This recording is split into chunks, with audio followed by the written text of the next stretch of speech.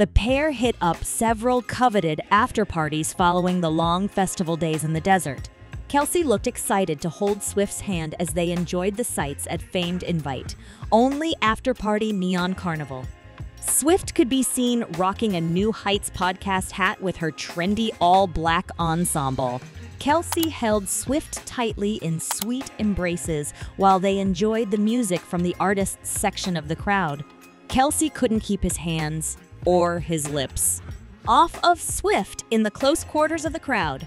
The pair got quite close while watching bleachers perform in the Mojave tent. Swift could be seen cheering on best friend Jack Antonoff from her coveted side stage spot. The pair spent Antonoff's set excitedly singing along, dancing, and clapping with the crowd.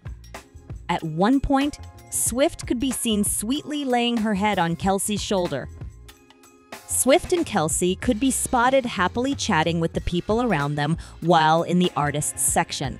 Swift and Kelce were excited as Ice Spice played Karma on stage. Kelce could be seen lifting Swift into the air during Dom Dolla's set on Sunday night.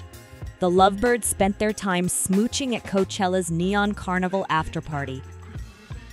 Ever the gentleman, Kelce led Taylor through the crowd and in hand at the Neon Carnival afterparty.